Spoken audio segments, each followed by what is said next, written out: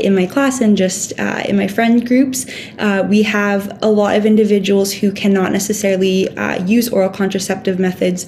A really easy and common reason for this is that if you have migraines, they can actually make migraines worse. Medical student Danielle Judd is lobbying federal and provincial politicians for free access to contraception of all kinds. From what we have heard so far, we haven't had anyone promise to provide necessarily universal access to contraception. At first glance, that sounds confusing since the New Democrats have been pushing for what they call exactly that.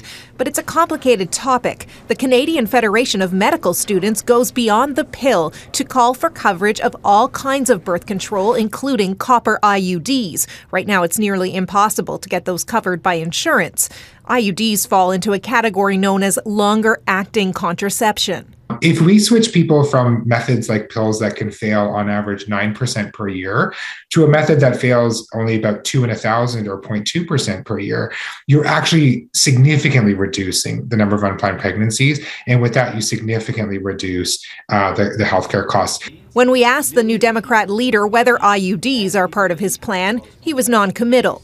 So we want a broad as possible formulary, meaning the list of medication that's covered is as broad as possible. Setting IUDs aside and looking at the big picture, there are all kinds of barriers to birth control, especially for people who are marginalized, low income, or uninsured. When we look at the kind of contraception that is used in Canada, it appears bound to financial ability instead of really what works for people. The Liberals say they're open to the idea, but won't get into specifics. It's an important thing to note.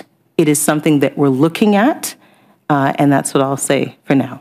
Of course, healthcare is a provincial responsibility and coverage varies. Some people are eligible for some forms of birth control coverage in BC, Ontario, and Quebec as examples. The Canadian Federation of Medical Students wants the federal government to make it a universal mandate Canada-wide.